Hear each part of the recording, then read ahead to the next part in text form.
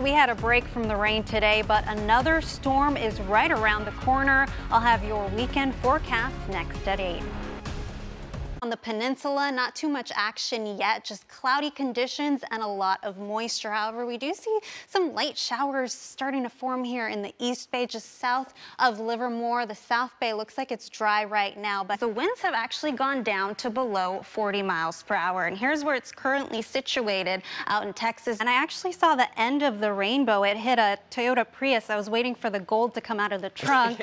Speaking of that fog, I was raised in an Asian household, and we had rice cookers in our homes growing up, and we always had this joke that maybe it's not fog, maybe it's all us Asians cooking them rice. Erica, do you pick these cameras? Yeah. Okay, what is it? Well, don't blame me for the weather now, you guys. Hey, Erica, you match the mustard flowers. I know, right?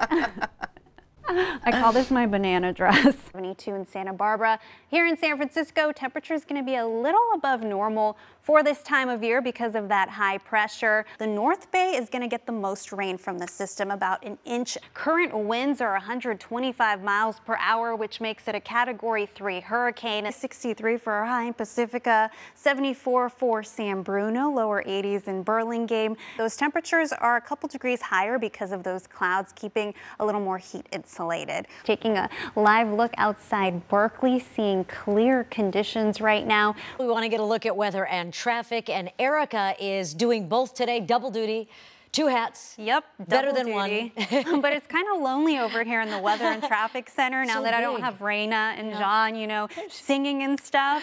Absolutely, and What you're are we going to looking need at? it today. More wind today. Yeah, the winds are going to pick up this afternoon. I was planning on going hiking, but I'm double thinking it now, and I'll probably wait until Sunday or Monday. Are you craving a hot dog right now?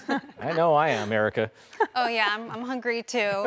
Check it out. Have Might a be little worth it. staycation. Oh, yeah. Sounds nice. Right, Erica, right? Yeah, speaking of San Francisco, our temperatures today for daytime highs are going to be in the 70s. Out in the Sierra, we're going to get some fresh powder this weekend as well. I have a map pulled up right now of California, the active fires that we're seeing. In fact, I want to zoom on into one of those fires here, the Dixie Fire. As you can see, the smoke here is blowing to the northeast. That is because of that jet stream, and that's going to continue to blow in that direction. You can see all the states that are affected by the smoke and those fires. Luckily, it's not blowing here. This area of low pressure also has a cold front with it, so that's why our temperatures tomorrow will actually be a few degrees cooler versus what we saw today. So our winds are also going to be coming out of the south and the southwest. As you can see here, it looks like our gusts went down a little bit versus a couple of hours ago, so I don't expect these winds to increase for the rest of tonight. This storm system is actually pretty weak, especially compared to the next system that's coming Wednesday night.